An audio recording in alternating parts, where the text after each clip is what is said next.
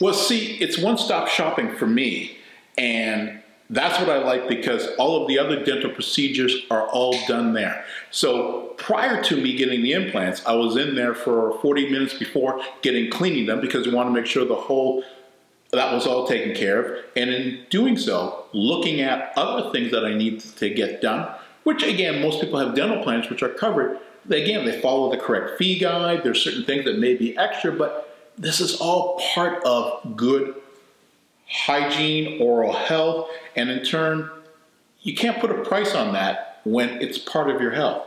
So for me, it's having that one stop where somebody's educated. And I look at Dr. Singh, who's been in the business a long time. You can tell by the experience. You can tell by his staff who have worked with him. When I talked to his treatment coordinator who's been working with him for the past 15 years, and other people who have said, yeah, we've been working for a long time. You've done the surgical guide. We've seen a lot more people go to this, but you're the first one that's kind of come in and said, I want this. And you've done the research and know what needs to be done. So in turn, the value is there.